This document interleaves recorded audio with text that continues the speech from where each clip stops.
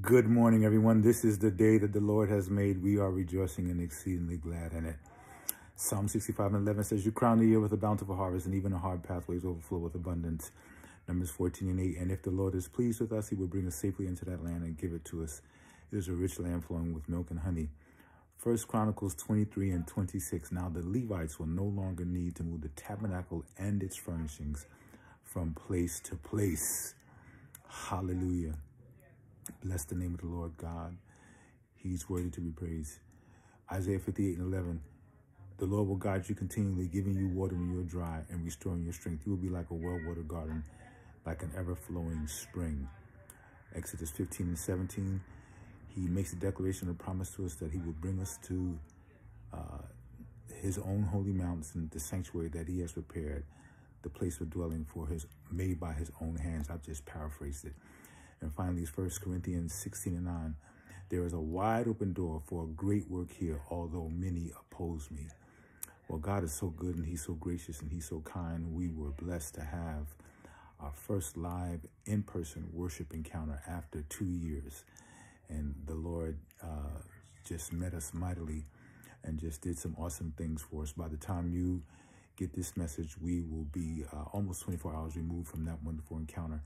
But nevertheless, it's powerful. So we are back to live worship now, 130 Jerusalem Avenue, the Holy Trinity Episcopal Church, 130 Jerusalem Avenue, Hicksville, zip code 11801.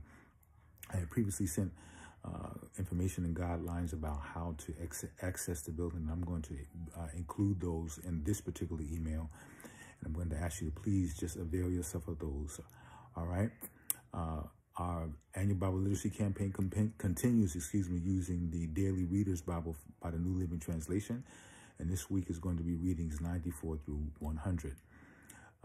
Wednesday and Friday morning teleconference prayer encounter continues. It has been modified. Now it's only 3 cycles, so you have to get in on time because it moves kind of quickly. And then Wednesday evening midweek encounter is also resumes.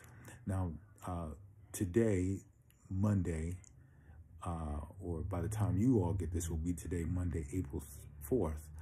Our occupation consecration begins.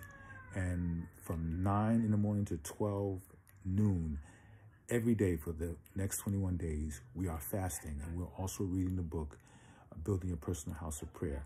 I'm going to post those readings a couple of days in advance. And you'll find them with the listings of the pages that coincide to the day.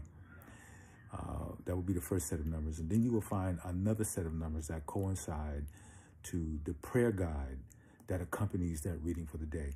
Now, the first 2 or 3 days, there isn't a prayer guide reference. It's just taking us through the foundation for the book. By the time we get to about day 3 or day 4, you're going to see that second set of numbers.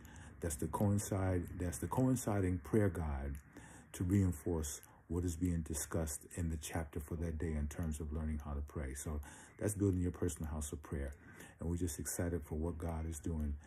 So now remember, we are not meeting on Zoom on Sunday mornings anymore. We are broadcasting to our church Facebook page. All right.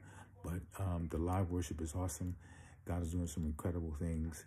And just come on in. Just come on into the live worship and check us out. And we'll just be good to see each other in person one more time after 2 years. Well, that brings us to the close for this particular session of the Pastoral Greeting for the week.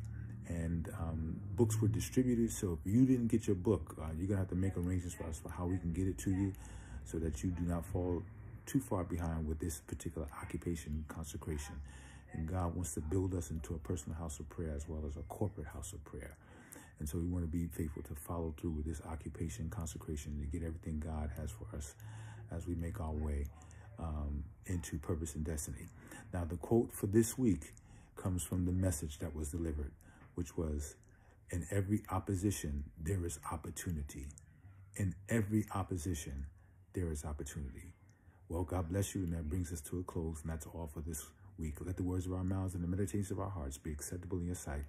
O Lord, you are our strength and our Redeemer. Now unto him who is able to do exceedingly abundantly above that we could ask or think, according to the power that works in us, and to him be glory in the church by Christ Jesus throughout all ages, world without end. The Lord bless you and keep you. The Lord make his face to shine upon you, and lift his countenance upon you, be gracious unto you, and give you peace, and be with you now forevermore. It is in the name of the Lord Jesus Christ that we say and pray. Amen.